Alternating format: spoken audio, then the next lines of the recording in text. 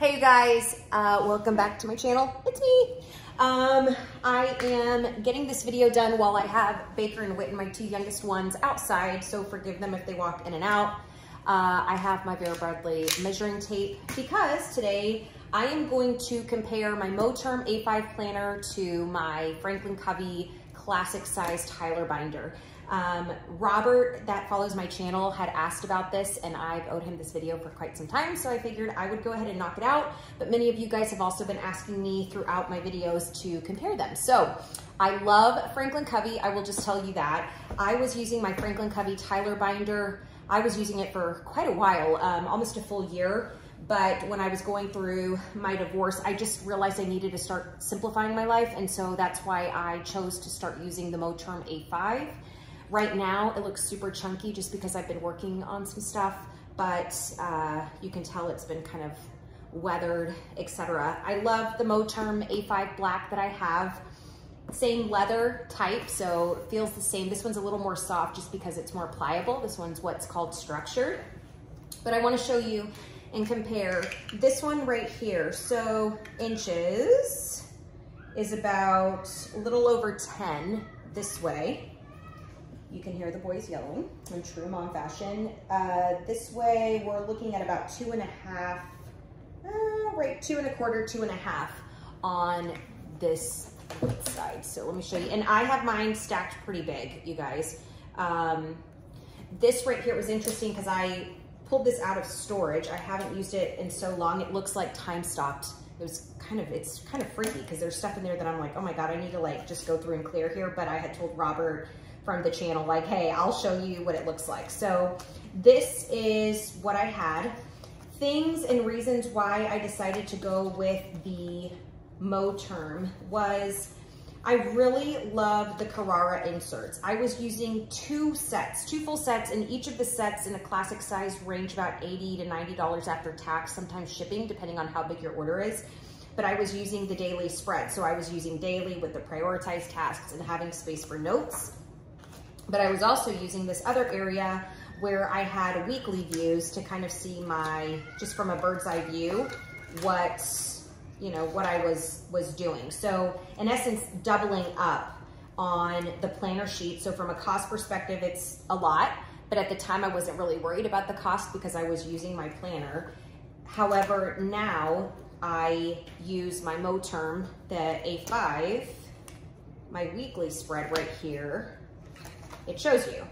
Like, this is literally, I don't have two sections. I don't have a daily and a weekly. This is my full, what I've got in my planner. So I love it because, to give you an idea, this is through the end of the year. This started, I've got this one from July through December. So that's how thin it is.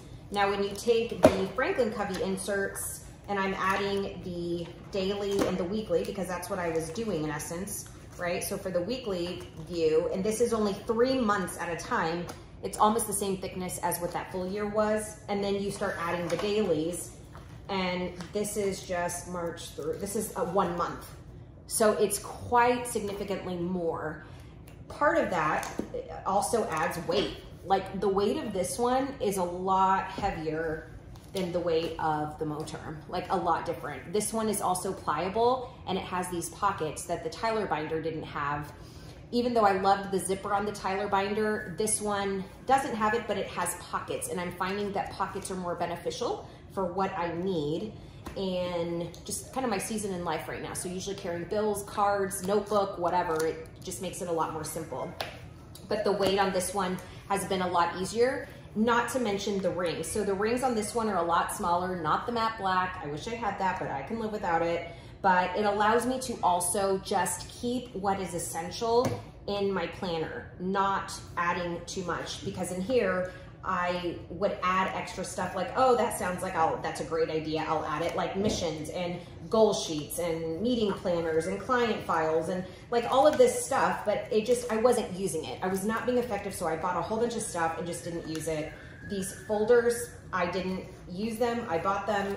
So kind of ultimately what happened is I just decided I wanted a planning system that I would effectively use so that it wasn't just a hobby and it wasn't just for Instagram or Pinterest or whatever, that it's actually stuff that I'll be using. So that is the bottom line why I started Moterm, and I've been really effective. It's been able to allow me to get my week to weeks done the way that I need to.